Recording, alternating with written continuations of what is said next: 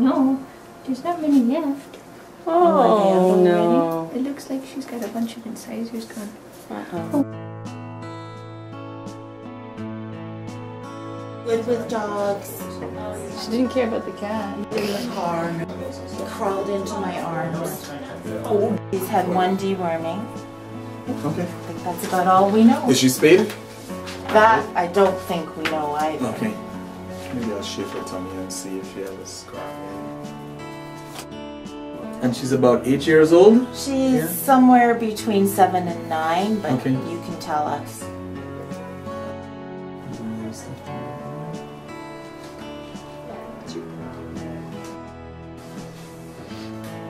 She is very okay, there you go. There you go.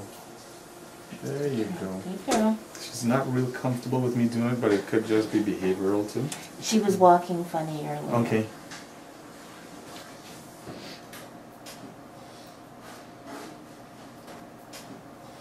She's not as comfortable as I would like her to be, but she's going to be one of those that I'm going to say possible, you know, that would just kind of watch her and see. Yeah, you know, if ever, you know, she starts to act a little bit lame, we go ahead and maybe get some x-rays done on her or something like that if we need to. But she may be one of these that kind of iffy back there. Oh, you don't have such a sweet little belly. It feels like she has a scar. Definitely feels like she has a scar. I think she was owned at one point. She's just too good not to be.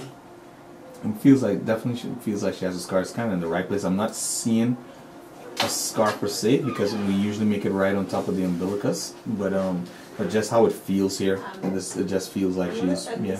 Don't be surprised with these guys, after everything is said and done, nobody has told her that she has a heart murmur. Once she gets out there, she's enjoying herself, and you know, and hey, she's done well. You know, we went for a 30-minute walk today, and she's done well. What you have to pay attention to though is how well does she recover, all right? Because with my heart dogs, a lot of the times on their walks and that kind of stuff, they get out there, you know, they're doing fine. Everything seems to go really fine on the walk, but it's the recovery phase that they run into the problem, all right?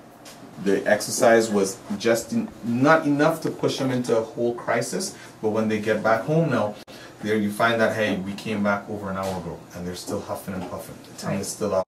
She's got about a grade 3, which is kind of average. You know, I usually grade them all the way up to grade 6. All right. She let herself be pushed too far. Right. You know, and you know, eventually, you know, she's probably going to end up on medication. You know, vetmedin, maybe some diuretics, that kind of stuff, depending on how she's doing.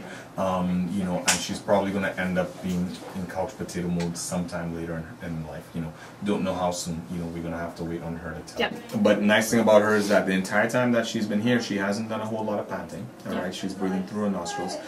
She's very interactive and stuff. Her lungs are nice and clear, which is what I like. You know, so I'm going to try to trim those nails a little bit while that xylocaine is working in there. Hey.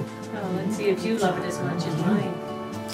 He's not fond of it either. Nobody likes their nails done. Quicks up pretty long. They said they just cut them. Yeah, so and I could see that. I can't take off much at all. The quicks are right there. Yeah, you can see the quicks right there. That Come way. away from me, baby. Okay. On the side of the neck. Was that you? Yeah, that was Oh, me I thought because that was a I'm dog. trying to remove my dog. I'm trying to remove my face from the scenario because if he slips, my face gets microchipped. Okay, you're all right. I still think if you go through the airport stuff. We'll do 1/6.